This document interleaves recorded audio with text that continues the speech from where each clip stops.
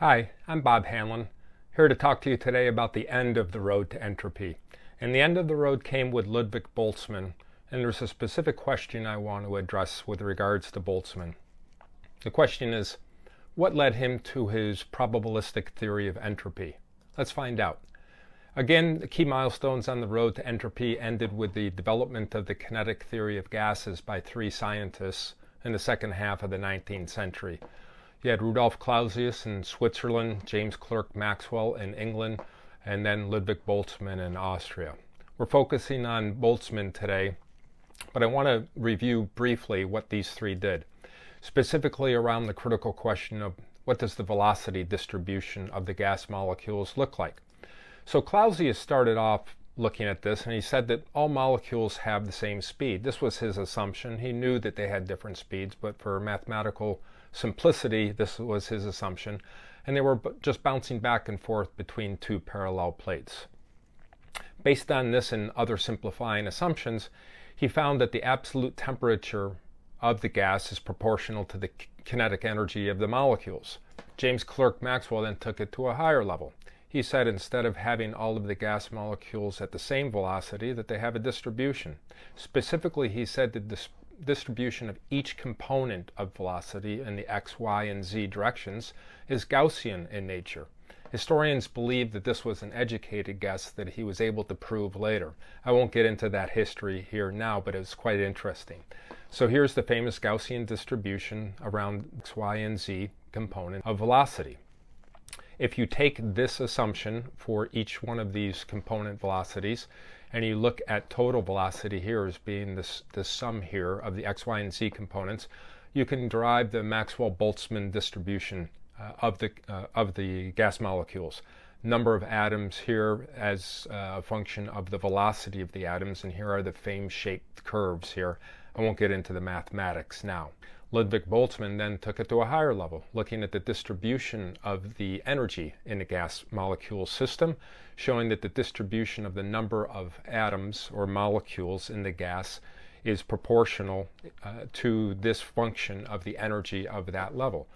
I won't go into those details either, but they were very groundbreaking work that he did.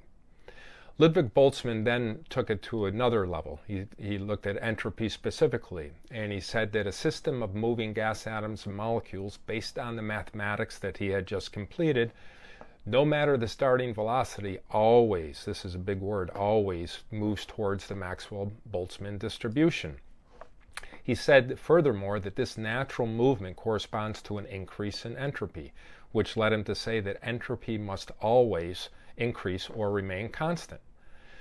So what he was really saying here was that again, the mathematics were very difficult here. The initial movement of the velocity distribution is always towards the Maxwell-Boltzmann distribution.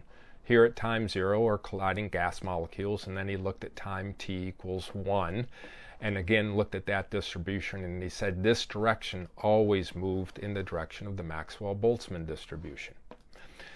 So now enter into this situation a famous Austrian scientist, Josef Loschmidt. He was called the gadfly. Who called him this? Stephen Brush. Stephen Brush, great historian of this time period. He defined gadflies as follows. Gadflies are outspoken critics who challenge the ideas of geniuses, forcing them to revise and improve those ideas, resulting in new knowledge for which the genius gets the credit while the gadfly is forgotten. So what was it that Loschmidt did in analyzing Boltzmann's work that led him to become a gadfly in Stephen Brush's eyes? Loschmidt came up with a reversibility paradox. He wasn't the only one. The scientists in England were also contributing to this, but Loschmidt was probably one of the more famous ones and direct ones. What he said was, again, he looked at this system from the previous slide, gas molecules from going from t equals 0 to t equals 1 going to the Maxwell-Boltzmann distribution. He looked at that and he said, wait a minute. Let's look at this time equals t equals 1, and let's look at the distribution there and take t1 distribution here. Then do the following. If you see the motion here, look at the arrows here. I went through and did this, changed all of the motions into the opposite direction. Reverse the velocities and make this equal to t equals 0. If you reverse this system and call that t equals 0, what happens? What happens is that it no longer goes towards the Maxwell-Boltzmann distribution. It goes in the other direction. It goes back to where we started. And in this direction, entropy decreases. Wow, so Ludwig Boltzmann looked at this and said, you know, you're right. But he declared that this would be a highly improbable event and set about proving it. His mathematics were huge here. Again, I'm not going to go into it, but he brought probability to address the mathematics. Probability theory based on permutations. And what he ended up with was a fundamental change in the nature of entropy from must always increase to almost certain to increase. Well, almost certain does not mean 100% certain. Thus entered entropy into the world of probability. The way that Boltzmann captured his findings was shown in his tombstone, famous tombstone in Vienna, Austria. This equation here at the top, which I kind of modified here.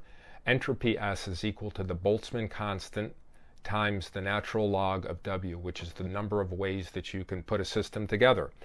Again, this is based purely on probability theory. It's fascinating to read.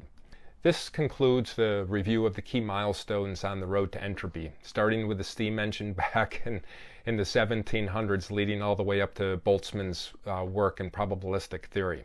Thank you very much for listening to this. Naturally, I'm going to end by saying that I go into a lot more detail on all of these concepts in my book, Block by Block, The Historical and Theoretical Foundations of Thermodynamics. In the year 2022, next year, I'm going to start covering a wide range of different topics in thermodynamics now that I'm done with the road to entropy. I look forward to seeing you then. Thank you again for listening. Take care. Bye-bye.